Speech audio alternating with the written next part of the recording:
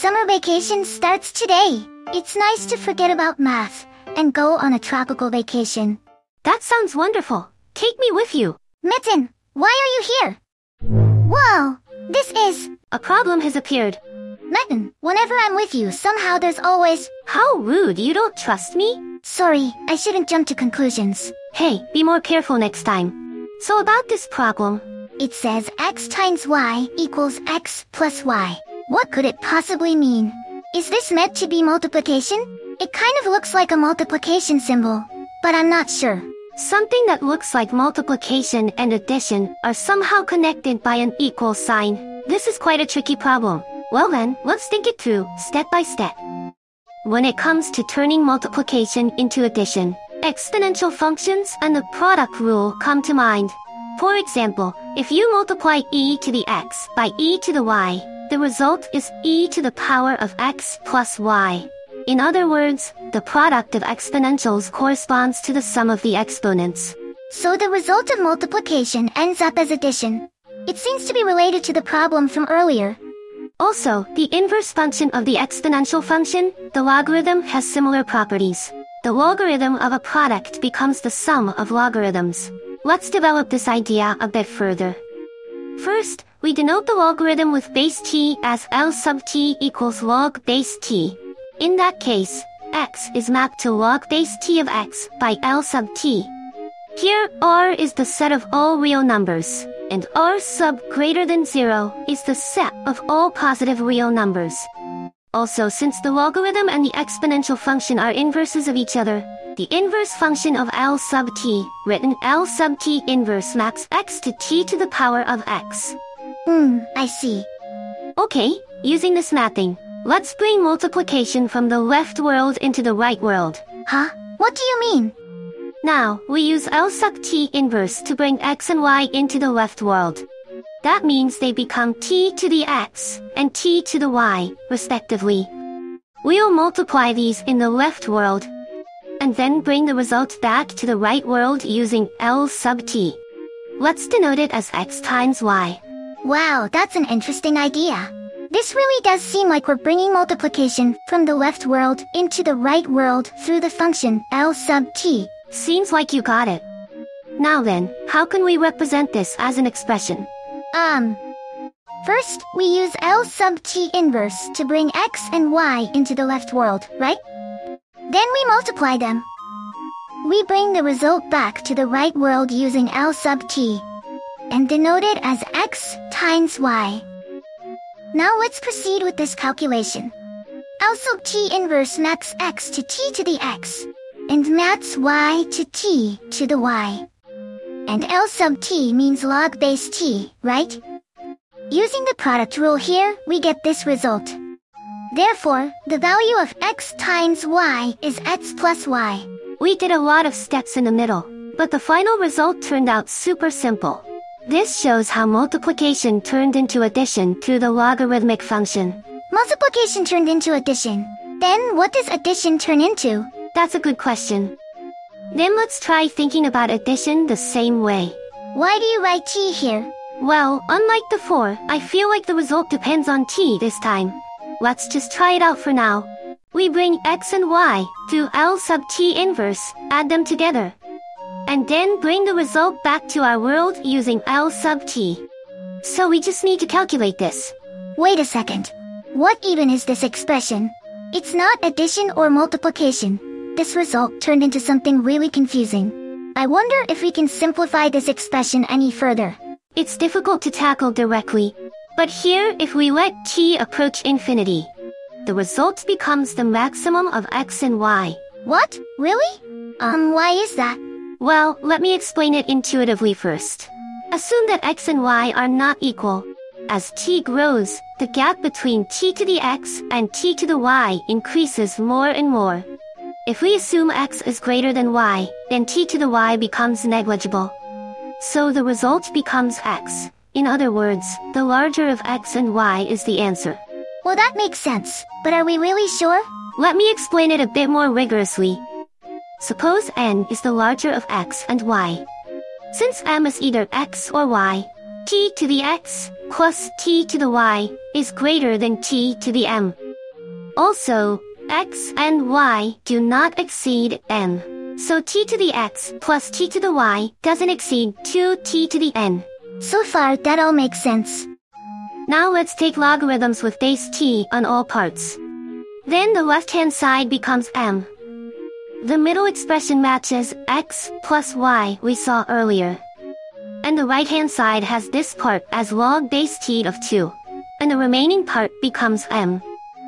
Therefore, as t approaches infinity, log base t of 2 approaches 0. So by the squeeze theorem, the limit is m, that is the maximum of x and y. Let's simply write this value as x plus y. Oh, I see. I kind of feel like I understand it now. Are you sure? By the way, t is the base of the logarithm, so letting t go to infinity can be thought of as zooming out infinitely. What on earth is happening here? I feel like I just witnessed a strange world of addition and multiplication. Well, anyway, the problem is solved. Now my summer vacation can finally begin. Wait a minute. There's something else. What? Oh, what is this? Apparently there's a field of mathematics based on these two operations, called tropical geometry. Tropical geometry? That's a funny name. Hold on a sec. I see, it was named in honor of Imre Simon, a Brazilian computer scientist, and that's how the name tropical geometry originated. Wait, how did you find that out? Since we're here, why don't we explore this world a bit more? Hey, my summer vacation. It'll definitely be a good memory. Oh, you think so? As a side note, tropical addition is sometimes defined using minimum instead of maximum, but the two are dual to each other, and there is no essential difference between them. How do you even know that? Also, these addition and multiplication symbols might have different meanings in other fields, so be careful. Got it. First, let's see how the rules of regular arithmetic look in the tropical world. Zundamon, try calculating this expression. It looks like we're adding x, y, and z, and the parentheses specify the order. In tropical addition, we take the maximum value. So first we take the maximum of x and y, like this. Then adding z to that just means taking the maximum with z, right? Taking the maximum of x and y, then the maximum with the z, means we're really just taking the maximum of x, y, and z. Yes, that seems right. To be more exact, we'd probably have to break it down by cases, comparing x and y. But we don't need to go that far this time. No need at all. Here, if we think about it in reverse, we can also take the maximum of y and z first. In tropical addition, this is what it looks like. Exactly. The equation Zundamon just showed me also holds an ordinary addition. That means the result doesn't change no matter the order we add them, so the associative law of addition holds even in the tropical world. Since tropical addition is based on regular addition, it inherits similar properties. This is kind of fun. Now try calculating this expression. This time it uses both multiplication and addition.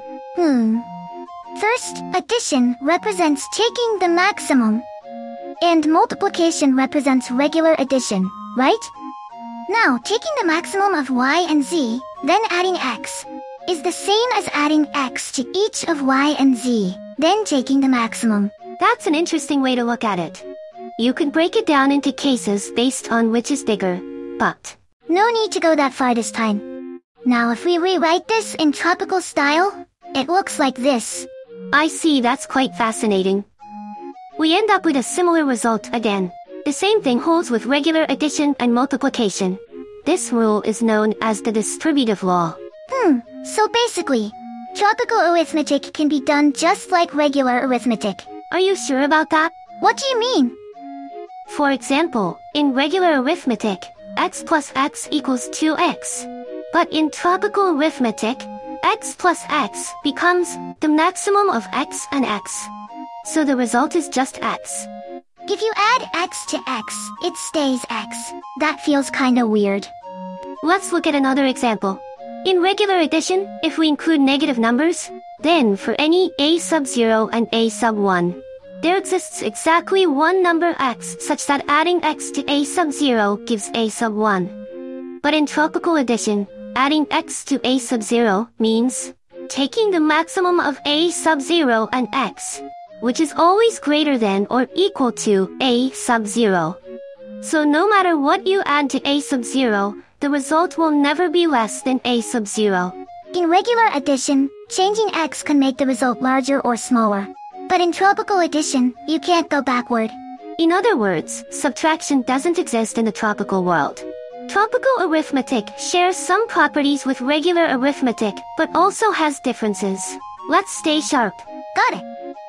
Also, there are special values in regular addition and multiplication, right? First, what's the number that doesn't change the result when multiplied? It is 1. Multiplying x by 1 gives you x. Yeah, that one's obvious. So, what's the number that doesn't change the result when you multiply it in the tropical world? That would be, of course, 1. Wait, hold on a sec. Tropical multiplication is actually regular addition. So the number that doesn't change the result when added, that's 0, right? Exactly right. Phew, that was close.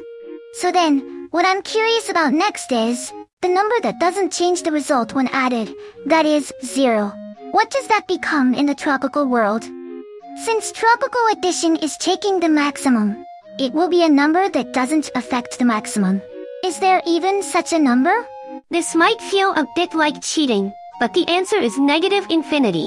What? Why does infinity show up here? Wait, but that kinda makes sense. Since there's no number smaller than negative infinity, taking the maximum with it doesn't affect the result. It feels weird to treat infinity as a number though. As a side note, in the minimum version of tropical geometry, adding positive infinity won't change the result. Okay, now I'm totally lost. Yeah, I get it. It's easy to feel lost with all this. Let's go back to basics for a moment. This is the diagram before we let t go to infinity. And in the tropical world, what we call x corresponds to the exponent in t to the x in the original world.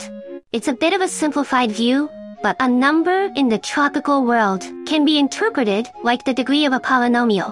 Whoa, really? But we're dealing with real numbers in the tropical world now. And degree usually refers to integers, right? You're right about that. So just think of it as an intuitive explanation. Anyway, let's look at an example. Here, if we add a quadratic and a linear polynomial in t, the result is a quadratic. If we write this in tropical arithmetic, adding a quadratic and a linear, the result is still a quadratic. That's what it turns out to be. The maximum of 2 and 1 is 2. Yeah, that makes sense. Oh, so tropical addition is like adding degrees. Only intuitively though. Technically, if the highest degree terms cancel, it becomes tricky. But let's not worry about that case here. Next, let's think about multiplication. Multiplying a quadratic and a linear in t, the result is a cubic. I see.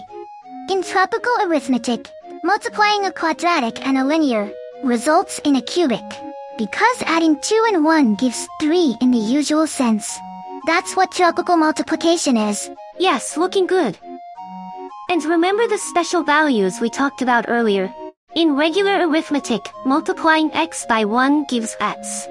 And in tropical arithmetic, 0 plays that same role. Now, if we think of 1 as t to the power of 0, it feels natural that 0 appears as the degree, doesn't it? Yeah, I think that makes sense. So that's what it meant. Also, in regular arithmetic, adding 0 to x still gives you x.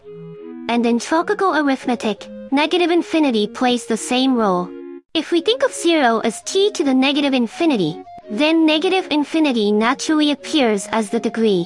So if that's how it works, I guess having negative infinity makes sense.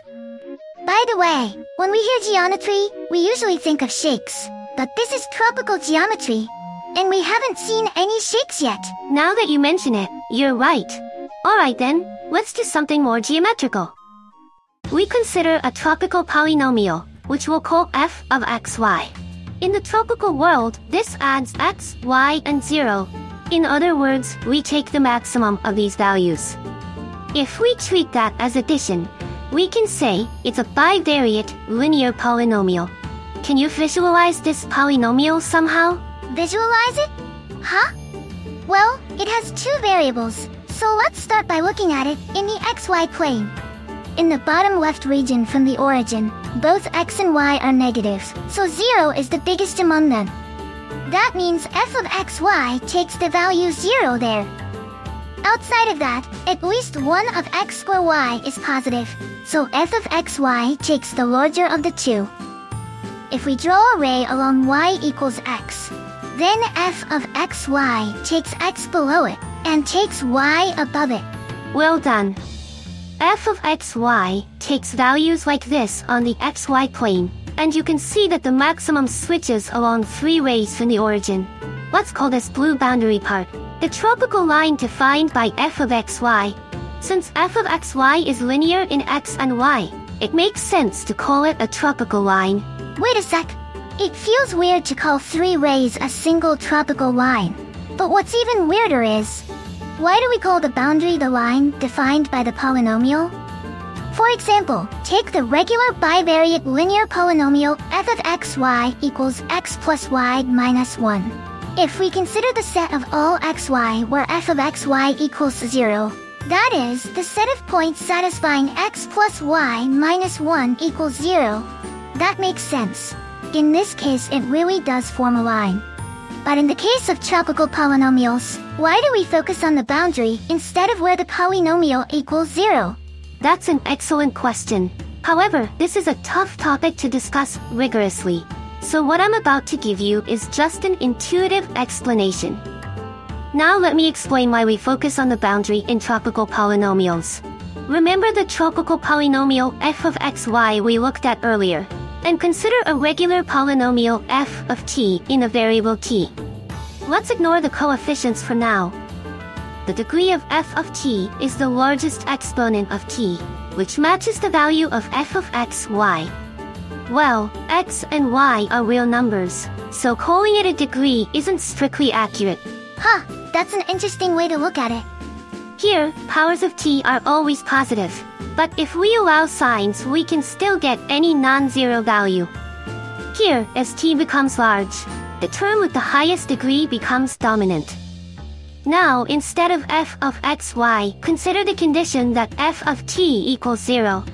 Even though these parts can take any non-zero value, the dominant terms still have to cancel each other out. That means at least 2 terms need to have degrees that are almost equal, and also the largest. This corresponds to the condition where multiple terms inside the maximum are simultaneously largest, which exactly describes the blue boundary part of the diagram, don't you think? You really think so?